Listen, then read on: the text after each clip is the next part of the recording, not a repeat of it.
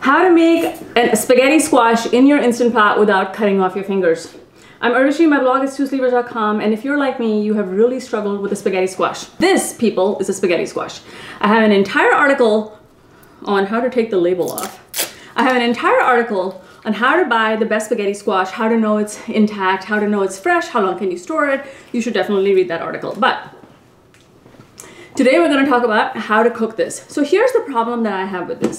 The skin is very, very hard, and I have really struggled to cut this without cutting my fingers off. I'm clumsy. I also have a degenerative joint disease, and so my joints don't do as well. And for a lot of you, it just may be too much hassle. The thing about the Instant Pot is that it's going to steam the squash and it's going to steam it whole. This is not even a recipe. This is a how-to. It's the simplest thing. Here's how you do it. You find a squash that has the stem intact for reasons I specify in the article. You want to make sure it fits into your Instant Pot. Mine barely fits. I realize it sticks up a little bit. I'm going to cut the stalk off now to see if that will work. And then what you're going to do is you're going to put water on the bottom, you're going to put a little trivet on top, and you're going to poke holes in this because you don't want it to explode as it cooks inside. You want the steam to be able to escape, okay? So let me do this step by step. The first thing I'm going to do is I'm going to pour about 1.5 cups or 2 cups of water in here. And I'm going to put a trivet on top. I'm going to give you a link to my Amazon store at the bottom. As well as a link to the post. So before you ask me what am I using, just go check the store and check the post. I've linked to all of these things, okay? Then what you're gonna do is you're gonna take a knife that's fairly sharp on the end and you're gonna poke holes in it. And actually, the safer way to do this is to take a smaller knife so that if it slips, there's less chance of you hurting yourself. The tip on this one, as you see, is pretty sharp, okay? So just kind of do this a little bit. That's it. How long did it take? 2 minutes maybe? Put this in here. Oh, that trivet's not going to work. So I'm going to turn this one upside down because I just kind of want the squash to not be sitting on the bottom of the pot. Why is that? The reason, see, I want to show you what I did. I flipped this over. It's under the water, but if I do this, it still holds it above the bottom.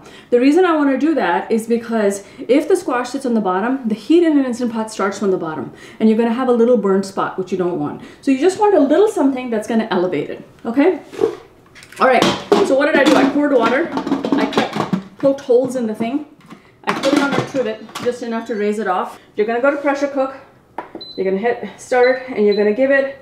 So here's what I would do. If you're gonna eat this in a recipe, which means it's gonna get cooked a little bit more, I would give it about 8 minutes. If you're gonna eat it by itself with salt and pepper and butter, you want it a little bit more cooked, I would give it somewhere between 9 and 10. Now, the size of the squash is going to matter. So I'm giving this 8, high pressure, and I'm gonna hit start. At the end of 8 minutes, I'm gonna give it 10 minutes to just rest, and then I'm gonna come show you how you can cut it 2 different ways, how to get the seeds out, and what to do with it afterwards. Okay, so we're back with the spaghetti squash. I'm gonna release all pressure. So now, you know, squashes are different ages and different thicknesses.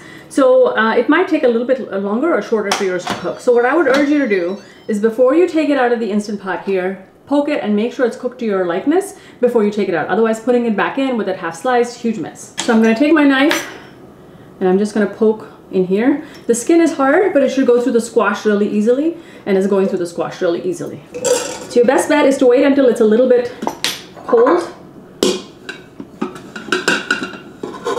and tip it out. The debates range as to which way you should cut it. Should you cut it this way, crosswise, or should you cut it lengthwise? So I think, for me, I cut it lengthwise, and I'll tell you why. I like using the shell of the squash to be able to actually present the spaghetti squash in.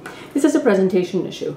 There's some debate also as to how long the strands are. People swear that if you cut it crosswise, you get longer strands because you can go round and round. But for me, honestly, I don't want the strands too long. I want them, you know, an edible length, so I'm not slurping my spaghetti squash noodles. So for today, we're gonna cut it this way, okay? You can cut it however you choose. Stick a fork in there so that you're not splashing this thing around. See, the skin is still hard. Even with pressure cooking, it's still hard. So if I hadn't pressure cooked it, I shudder to imagine what I'd be going through right now. This part, it just goes through really, really easily. The part you're gonna have a little bit of push through is on the stalk side, okay? So just push there, and there you go, okay? Hey, look, some seeds sprouted. Looks disgusting, but it's actually just nature. So you have got to take the seeds out now. And what I find is super helpful is a little grapefruit spoon. Something with a little serrated edge really just does a good job, okay? So I'm gonna roughly scrape this. Oh, this part is so boring. So here are all my seeds and strands. Now there's some question as to whether or not you can eat these. Don't ask me, I don't know, I don't eat them. There's debate about whether they're poisonous, whether they should be cooked. Don't know, I'm throwing away. Okay, now we're gonna make the squash, the spaghetti part of the squash. Clean kitchen towel, and then you hold this and you pull the strands out, okay? Now I could see how if this was cut sideways, you would get more out of there. By the way, if you wait until it cools like a sensible person would, you wouldn't be having to use a kitchen towel. But hey, it's Sunday. I have things I want to do. All right, so you go through and you pull the strands out like this. You're making little spaghettis out of it. God, this thing is so hot. It's kind of like shredding pork, which if you're a vegetarian, I'm sorry I just said that, but it's kind of like shredding, you know, anything. It's kind of like shredding spaghetti squash. Who knew?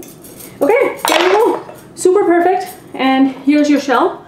And if you didn't make holes in it like I did, you could put stuff back in here. So typically what I'll do is I'll just use butter, salt, and pepper if I make a simple dish. Or I have an amazing garlic parmesan spaghetti squash.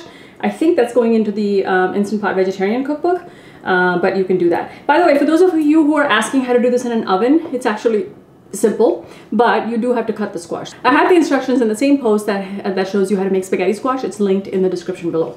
So this is how you make it. Put the whole squash in, poke holes, cook it for somewhere between 8 and 10 minutes, depending on how tender you want your squash.